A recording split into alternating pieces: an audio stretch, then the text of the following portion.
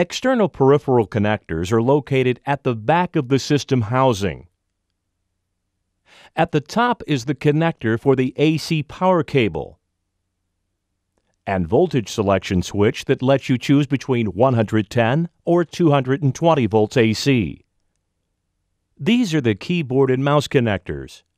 Physically, both connectors are the same, so it's important that they don't get reversed. Each is clearly labeled. Most systems have 2 serial ports and 1 parallel port. The serial ports are used to connect many types of external devices, such as external modems and specialty printers. The parallel port, known as LPT1, is used almost exclusively for a local printer. Most new systems also include several universal serial bus or USB connectors. These are used to connect a wide variety of devices like digital cameras, scanners, and printers.